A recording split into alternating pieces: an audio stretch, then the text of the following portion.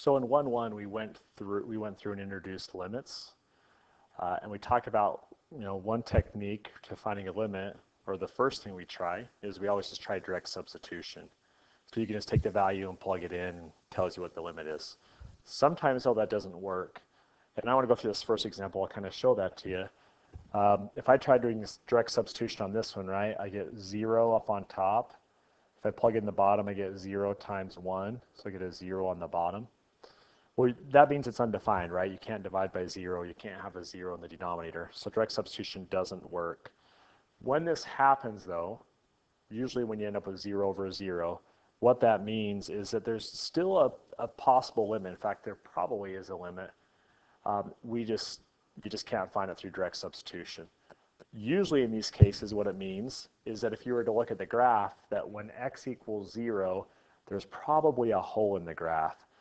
And if you remember when we talked about limits, if there's a hole in the graph, it still has a limit, because as you come from both sides, it still approaches the same y value.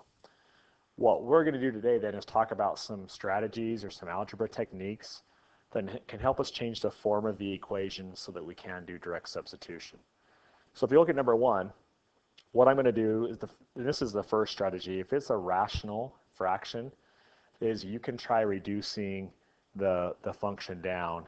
And once it's reduced, then try direct substitution again. So if you look at this first example, I've got an x on the top and the bottom. Those x's just reduce, which leaves me with a 1 on top. So that leaves me with the limit as x approaches 0 of 1 over x plus 1. Okay, now I'm going to try direct substitution again. Now I plug 0 in. I'm okay. I end up with 1 over 0 plus 1, so 1 over 1. So my limit, right, came out to be 1. So using those algebra techniques, in this case it was just reducing, we were able to change the form in order to still get a solution, still get an answer. Okay, look at number 2. I have x minus 2 over x squared minus 4. So if I plug in 2, 2 minus 0 on top is 0. 2 squared minus 4 on the bottom is 0. So I end up with 0 over 0. That's a good indicator again. That tells us that there's probably a limit. We just have to maybe change the form before we can find it. So I'm going to take the x minus 2 over x squared minus 4. I'm going to have to make sure everything's factored. The x minus 2 does not factor, so I'm just going to leave it alone. The x squared minus 4 does factor. That is the difference of squares. It factors to be x minus 2 and x plus 2. That works out well because now I have a factor of x minus 2 and a factor of x minus 2, so I can reduce that. So I end up with 1 over x plus 2. Now I'm going to take 2 and plug it back into that. So when I plug 2 into that, I get 1 over 2 plus 2 is 4. So I end up getting 1/4. Look at number 3. Now number 3, if I plug 1 in, I still get 0 over 0. Make sure you always check that direct substitution. There'll be a couple on your assignment that you'll look like you have to reduce or work with, but if you try direct substitution, they really just work. You don't have to change the form. This one we do. I get a 0 on the bottom, and it's 0 over 0, so that's an indicator that it probably does have a limit. To factor that top part, though, that's the difference of cubes. You learned difference of cubes and sum of cubes as juniors last year, but it's been in Math 3, but it's been a long time. So let me just review with you. If you ever have something cubed, so I'm going to say a cubed minus b cubed. So if you have something cubed minus something cubed, you can always factor it this way. The first time I just take a minus b. The second time I take a, the first one, and square it, and plus, and you times a and b together. Plus, you take the last one and square it. So that's a formula for factoring it if it's the difference of squares. And that's what we have up here. We have x cubed, right? It's x cubed minus 1 cubed. If you, just as a side note, just so you have this, I'd have this formula written some down in your book. If you have the sum of cubes, it also factors and it's almost exactly the same. The only difference is if it's a plus, there's a plus right there. That first binomial. And then the second one, instead of being a plus, changes to a minus. So that's what it looks like when you get it factored. Okay, Let's go up here then and factor this. So if you look at that x cubed minus 1a, I have x cubed minus 1 cubed. So x is a and 1 is b. So plug it in that formula. I end up with x minus 1 times by x squared plus a times b. So that'd be 1 times x plus 1 squared. Okay, and that's all over x minus 1. And what we're hoping to happen, right, is that it can reduce, and it does in this case, right? I have a factor of x minus 1 and a factor of x minus 1. Okay, my simplified expression then is just x squared plus x plus 1. I take my 1, right, as x approaches 1, I plug 1 in there. So I get 1 squared plus 1 plus 1. So 1 squared is 1, 1 plus 1 plus 1 is 3. So this whole limit up here, right, this limit comes out to be 3. Okay, let's do number 4. 4 is a little bit different, and you can approach it a couple different ways. First of all, I guess let's do our direct substitution, right? If I plug 1 in, I get 0 on top. If I plug 1 in, I get 0 on the bottom. But because the square root's a little bit different. So a little trick, if you ever have a square root plus something or a square root minus something, you can get rid of the square root part of it by timesing by its conjugate. So I'm going to try that. Just an algebra technique to get rid of the square root. So if it's the square root of x minus 1, I'm going to times it by its conjugate, which is the square root of x plus 1. Okay, I do the same thing to my denominator. Right? If it's a fraction, I can times the top and bottom by the same thing. So I'm going to come down here. I have the limit as x approaches 1 of, okay, and up on top, when I times this out, I get square root of x times the square root of x, which is x. Square root of x times 1 is 1 square root of x. Minus 1 times the square root of x would be minus 1 square root of x. So we end up with a square root of x minus the square root of x. They cancel out. All I have left is minus 1 times 1, which is 1. So what happens? You times a radical binomial, a binomial, 2 terms, and it has a square root, plus something or minus something. You end up getting rid of the square root. Okay, on the bottom, I'm going to leave it the same. I'm not going to multiply that out. Just leave it alone. And the reason why is, right, I've got an x minus 1 on top and the bottom. Those just reduce out. Leaves me with a 1 on top. Okay, now I can just plug 1 in there. So if I plug 1 in, I get 1 over square root of 1 plus 1 would be 2. There's my answer. There's the limit. So that's a little trick if you have a radical, a square root plus something or a square root minus something. Hey, 5 is kind of unique for a couple of things. I want you to notice it's a one-sided limit, right? It's got that, it's coming from the right side. That doesn't change your first step. Your first step is always still to try direct substitution. So let's try direct substitution. If I do that, on top I get 2. On the bottom I get 0. So it is undefined. It doesn't work just doing direct substitution. But there's also something different.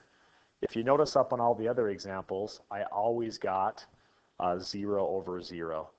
2 over 0 is an indicator that this, if it's a rational, like a fraction, this is an indicator that there's a vertical asymptote. Also, if you look, x over x minus 2 does not reduce. This is a total side note, but just be careful. I see this sometimes. See people take x over it and cancel out the x's. Sorry, my board's being weird there. You cannot do that. X minus 2 has to be a factor by itself because it's got a minus in between. So if I want to cancel out the x minus 2, I've got to have an x minus 2 up on top. So just be careful with that. Okay, so that can't be reduced. So what that means is there is no limit. So what's happening there is there's a vertical asymptote. So the limit does not exist. Now, if you want to be more specific, you could say if it's going to infinity or negative infinity. So let's just try a number. If I approach 2 from the positive side, say like from 2.1, get something close to 2, like 2.1, I would get a 2.1 on top, and 2.1 minus 2 is a 0.1 on the bottom. So I would divide those and I get a bigger number, a big number. If I went to like 2.01, I'd be dividing by 0.01, the number would get even bigger. So you can see what's happening there. It has a vertical asymptote, but it is also a positive over a positive as I come from the right side, which means it's actually going to go up. So if you want to be more specific, the limit does not exist. You could put that it's going to infinity. When it goes to infinity, it still means that it does not exist. It's just being a little more specific with that. Okay, so those are some different algebra techniques you can do to work down through those and simplify. So practice with those. Make sure you've got all those algebra techniques down. again, direct substitution first. If it doesn't work, if you get 0 over 0, see if it reduces, or see if there's some kind of other algebra technique you can do to simplify it. We're going to kind of shift gears and talk about a few other things here, a little bit different. This next one has to do with piecewise functions. So it says discuss the continuity of this piecewise function. This is kind of a different one. If you look at this, f of x equals this as long as x doesn't equal 3, which is good because if I plug a 3 in there, I get a 0 on the bottom. That means that the function actually doesn't even exist there. If you do notice, though, if I plug 3 in the top, I do get a 0 on the bottom. I also get a 0 on top. That's an indicator that there's probably a hole in the graph. And then when x equals 3, it gives me a 0.5. So I don't know what it looks like, but I got a graph over here somewhere. I think it's linear. I got a hole in the graph. And then there's another point. And that other point is either going to fill in right there. It's going to fill in right there. Or it's going to be above and below it. So it wants us to discuss the continuity. If it fills in the point, the function will be continuous. If it's above or below it, that means the function will not be continuous. So we need to check to find out where is that point. Up here, this point's at 3, 5. Right? That's what this part right here tells us. What I want to find out is when I plug 3 into here, is the hole at 3, 5. So what I do is, like we did on those last problems, is I try to simplify x squared minus 2x minus 3 over x minus 3 and see what happens. So I'm going to factor that top part, x and x, factors of -3 that add up to be -2. And it's all over x minus 3. That x minus 3 reduces out. It leaves me with x plus 1. I'm going to plug 3 in, and it should tell me where the hole's at. So if I plug 3 in there, I get 4 back out. So if I kind of think of the graph here, it comes along, and at 3, 4, there's a hole. Comes along like this. And then this part right here tells us when x equals 3, we're going to be 5. So it's going to actually be up here just a little bit above. So when it says discuss the continuity, we're going to say the function is not continuous at x equals 3. Should be continuous everywhere else. But there is, and we can tell what kind it is, right? That would be a removable discontinuity. It's a hole in the graph. Here's one that's a little bit different. It gives me that piecewise function, but I don't know what a is up here. That's what it wants me to find. But it does tell us that it's a continuous function. Notice how this part is a quadratic, so it's always continuous. A linear graph is also always continuous. So all I really have to worry about is when x is 2. When x is 2 over here, right, I'm going to have a line. And the question is, if it's continuous, that parabola has to be connected. It has to share that point. I'll do it in a different color. It has to share that point right there when x is 2. So I'm trying to find out what would I have to plug in for a up there to make it so that they share that point, so they connect right there when x is 2. So kind of think this through. If I want them to be connected right there and share that point, they have to have the same y value. So when I plug 2 into here and into there, they have to be equal. So what I'm going to do is I'm going to set those equal. 3x squared plus a.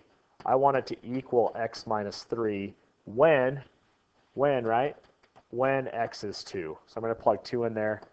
3 times 2 squared plus a equals 2 minus 3. 2 squared is 4 times 3 is 12. 2 minus 3 is -1. You'd solve that. A equals -13. So that's what that number would have to be up here. So if you think about, let's just double check it for a second. What I was trying to find out is when x was 2, I should get the same thing in both those equations. So if I plug 2 in, 2 squared is 4 times 3 is 12, minus 13 is -1. Plug 2 in this one, 2 minus 3 is -1. So I get the same thing back out when I plug 2 in. That means that this point is actually 2, 1. Actually, it's supposed to be 2, -1, right? So actually, this graph is more like down here, I guess.